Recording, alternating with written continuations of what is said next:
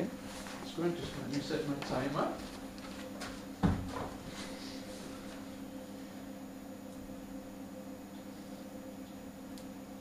Right, chaps, ready when you are. This is our presentation on institutions and audiences.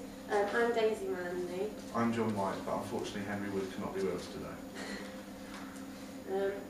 So we can start with the relationship between the audience and the industry. This was a topic that Henry was researching, but we'll do our best to cover it. In 1922, the BBC was established itself as the main broadcaster in the UK, but the interaction between the audiences at this point was only it was a one-way system at the time, due to the recent developments in technology. Back then, there wasn't mobile phones or any way to connect connect instantly between the listener and the producer. And now, through developments of technology, it's become a two-way system between the audience and the producer. So they can connect through mobile phones, texting, calling in, and the internet is a large part of it as well. The development of the internet, for example, Facebook, which currently has over 1 billion active users, so that's a good way for the audience to interact with the producers. Twitter also has over 200 million users, and there's obviously MySpace as well. It's being relaunched. As has been relaunched. And you have podcasting where the audience stops being just consumers and they start producing their own content. It's really easy and simple to do. You have many types of websites you can create on. You have SoundCloud, you have Mixcloud, you have the older websites like Podomatic that puts you straight onto the iTunes, and you have big companies like Audible who aren't just providing a platform to post podcasts, they're actually funding podcasts, which could be in some ways the future of radio. Really simple to do, anyone can do it. I have a little podcast that I do most Friday nights. And it's the change from being consumers and producers to merging together as being prosumers.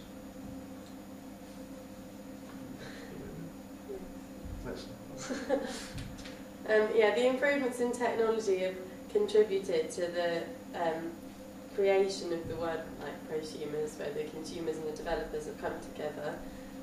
This is due to the development of technology within the radio, such as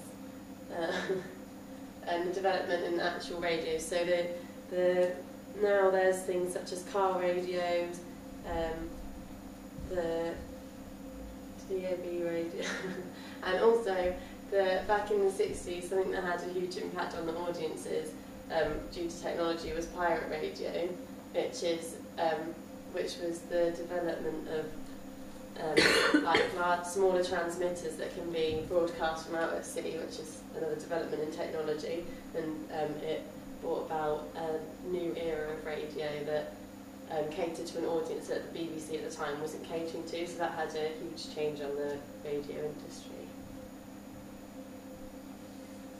Local, regional and international radio is the next subject we're going to look at. Local radio is mostly aimed at older listeners. It's regulated by Ofcom to have to include programmes of local radio and locally made programmes. There's ones such as Fire FM, which is the one in Bournemouth, BBC Solent, which is Southampton, and Fantasy Radio, which is in Wiltshire. Regional radio is quite new to the radio industry.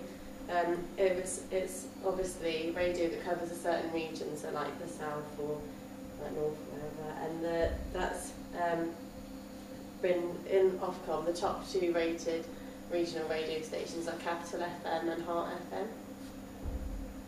FM. And finally, national radio, which is a radio station that covers the whole of the country. So, like for example, BBC Radio 1 is all over the UK. And Right, so audience fragmentation and audience creating their own content. We've covered before the change of relationships from producers and consumers to pro-shows. But fragmentation. Audience fragmentation. The thing about fragmentation is there is only going to be a certain number of audience participants that will listen to a certain type of programme.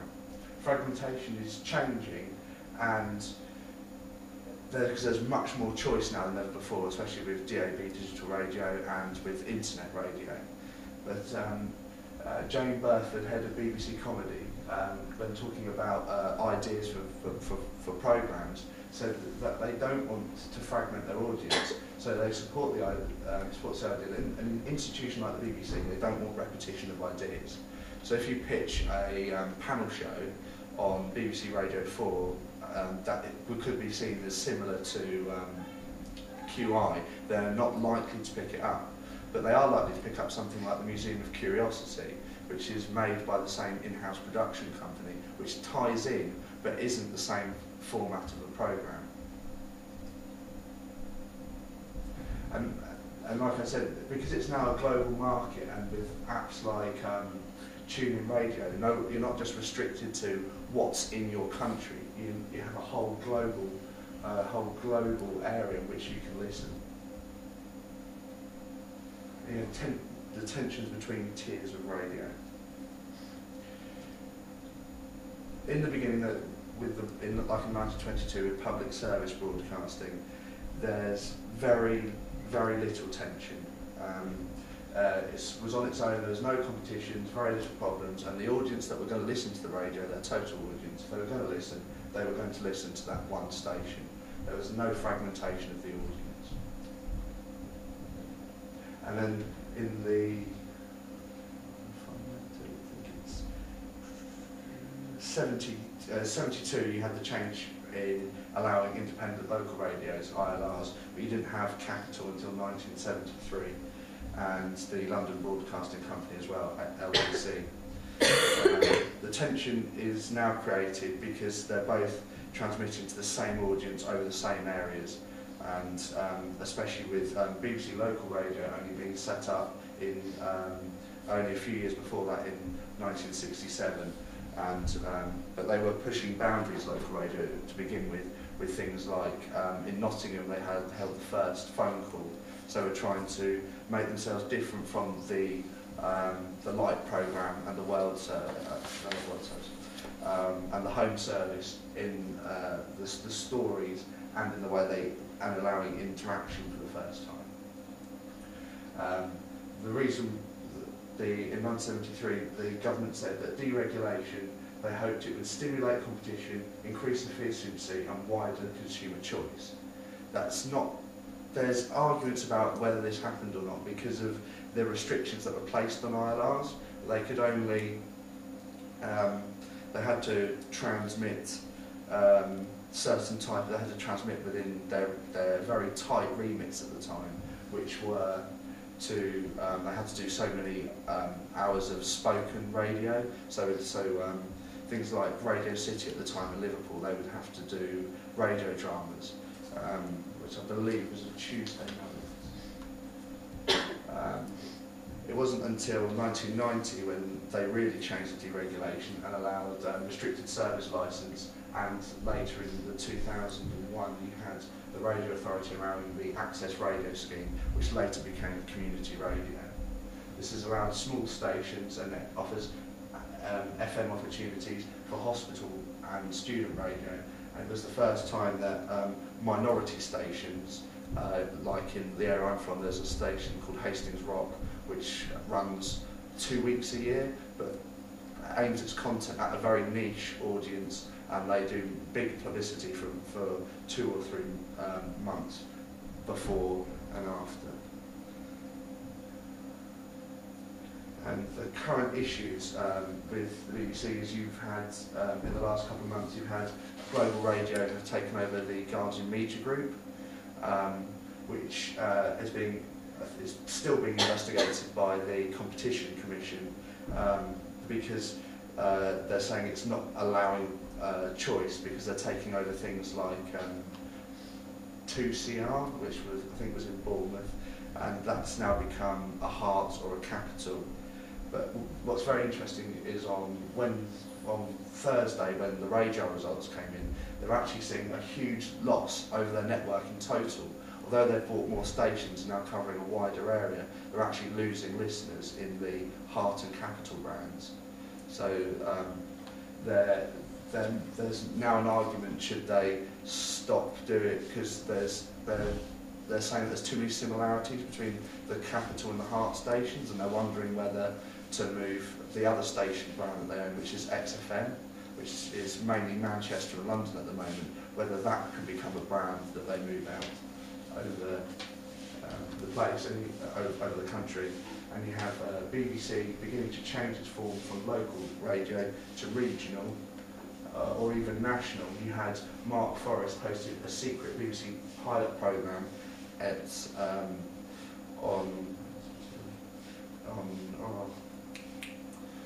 at the end of December, but now it's now part of the regular scheduling as the 7th of January, and it's sort of getting people ready for the idea that local radio is going to be less local, and I think it's quite cleverly done. It's done like in a magazine style, and they cover the best local stories across the country.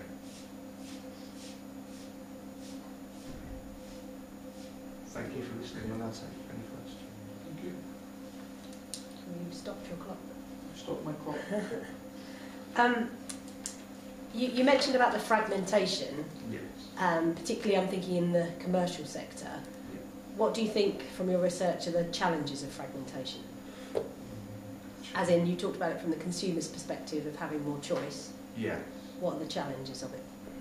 The challenges for the station. The challenges for the radio industry of all this fragmentation. You were saying something earlier about. If there's more radio stations they're all catering to different audiences that all want different things. So it means, one of the good points is that it means that everyone is catered to, but at the same time, the more radio stations there are, the more competition there is between each of the... An argument that's being brought up now is with fragmentation is if a niche station starts doing very well, how do they manage it? I think with the radio results coming out, Six Music has done incredibly well on the DAB service, and there's an argument which was brought up a while ago, back in the last quarter, when it did well then, it's done well again, and it's whether the BBC should be putting something like BBC Three, which still has an audience and still is popular, but they're saying that Six it's losing audience. It's fragmented by BBC Radio 2 because 2 is available on FM, and they're saying that should 6 be brought onto FM in place of something not necessarily what they think is as popular as BBC Radio 3, but there's a difficulty there because the BBC does need to cater to niche audiences, which isn't an issue in commercial circles. But if you think of something like jazz, Yeah. it might not be called smooth now, isn't it? A specific station for a specific music. You know, what's the challenges of running a station like that? I mean, in the commercial world. Because that's a very small proportion of the audiences would listen to jazz. Like those that there probably is a large audience for it, but generically, I think a huge part of the audience, like radio audiences in general, wouldn't be that interested in listening to jazz. What's the problem if you have a low audience then? Well, you can't fund yourself, and the advertisers will pull out. That's worst case scenario. But classic, which is very niche, does incredibly well, playing popular, well-known classical music, things that people who aren't classical lovers recognise. And the shows that are starting to do well with younger presenters, where they link it through. But it is a real issue that because the real classical lovers, if they will go online to a site that will play them the classical music that they want, it's a is a very tricky position to be in. Daisy, you said that regional radio was quite new. What do you mean by that? What's quite new? Like it's to the radio industry, it's like not some. Whereas, like for example, the BBC has been around doing Radio 1 since the 60s, whereas things like I can't remember what radio station I said now. You were talking about Arts and Capital. They haven't been, obviously Capital has, but like hasn't been around for quite as long, whereas Capital was around. It wasn't around in a regional capacity at the time. It was just as a London-based. Okay, so can you put a date on when these regional stations started to appear? I think the Capital was in the 70s, isn't it? Yeah, but that was a Early regional 70s. station. Well, I don't know whether he was a Okay. regional station. Right, well, thank you very much. That's all fled your torment now. Thank you very much. Thank you. Should we retire to Studio 2 Oh, now? we're after moving in now. Yeah, sorry. Up, down. Thanks, nice to meet you guys. Sorry, hopefully it wasn't too painful. No, I'm sure we've got worse to come. Which bit was your what bit was your missing link meant to do then? Sort of like first bit. it's all mixed up really. So there's like We a basically tried to slide up put it bits with bits that we knew about. So So we try tried to to put our merge bits it in in. with his bits to try and... Challenge. We had his slides but not his notes. So Give him a bash when he's in.